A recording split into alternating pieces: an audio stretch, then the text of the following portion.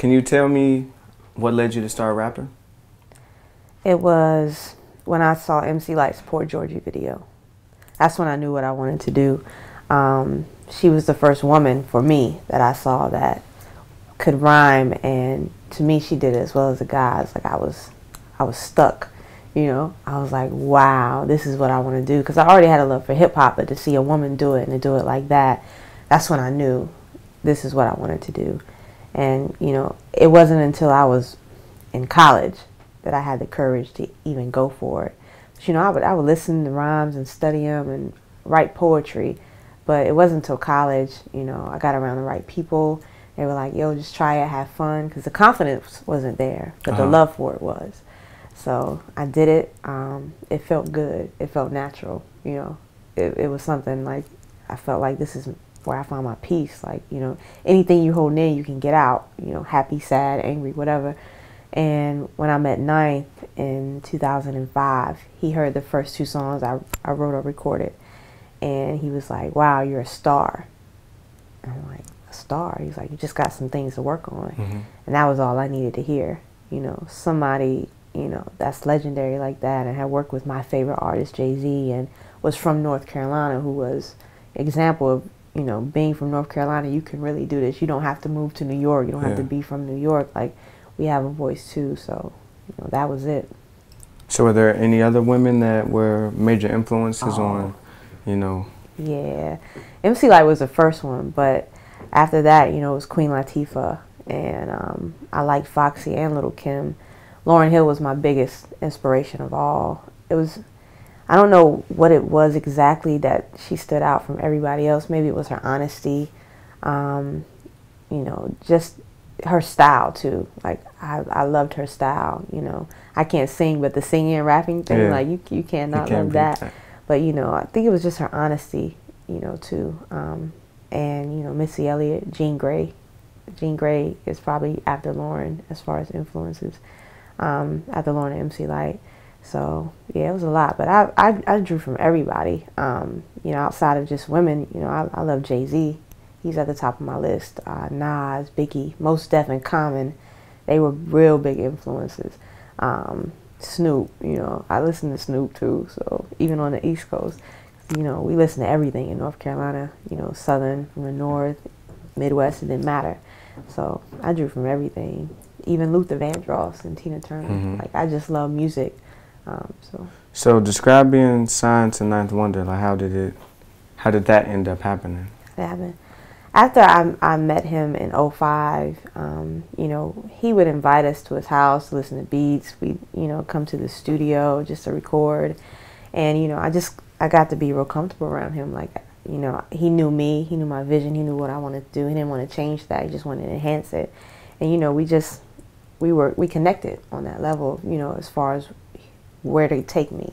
But it wasn't until 2008 I got a manager who happened to be his best friend. And the first question he asked me was like, well, let me know what you want to do short term, what you want to do long term. And I said, well, I know Ninth has a new label he's starting. Like, I really like to sign with him. So we had a meeting. The meeting lasted maybe 10, 15 minutes. He was like, I'd love to have you.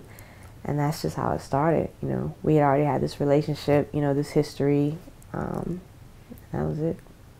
Who else was signed to the label at that time when you were? His first artist was an artist by the name of Big Remo, who's from Winston-Salem, his hometown.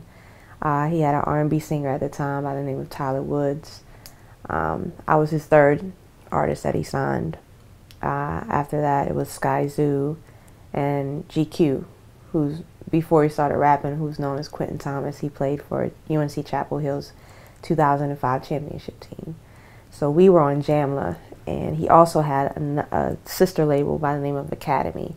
And the Academy was The Tom Hardy, Actual Proof, TP, Heather Victoria. They were like, oh, I can't remember everybody. But since then, since 2008, you know, we've taken all of it and put it under one umbrella, which is Jamla. And Jamla now is myself, GQ, Big Remo, Hollow, TP, Actual Proof, and let me see, that is Heather Victoria. So that's the team, along with 7 producers who are called the Soul Council. Most everybody's from North Carolina, but you know, we have GQ's from Oakland, Atu's from Chicago. Hollow's originally from New York. Carly Hustle is on our team now. She's our brand relations, director of brand relations. She's in New York. Young Guru is now our director of operations. He's here. So, you know, we have a real good team. Okay, so Ninth Wonder teaches a bunch of college courses also, and it's interesting that some of you all in Jamla have a degree of some sort. Do you think that has an effect on the dynamic of the entire label, or just you as an individual, or what would you say? Being an independent artist, you know, you don't have the luxury of, you know, having somebody do everything for you. So one thing I think, you know, for the ones on the label that have had the chance to go to college, like, you have skill sets that, you know, you normally might not learn without having that college experience. So, you know, it's helped me out on the business side. You know, on the art side, you know, that just comes naturally. You don't have to go to school for that.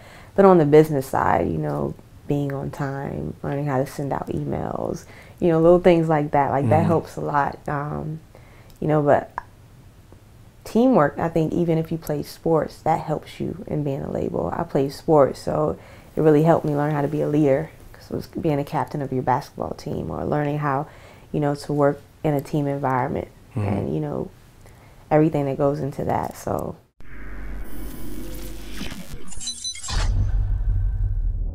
What do you think about Charlamagne comparing, you know, to Pimp a Butterfly and you know, Sugar Free's influence? I heard myself.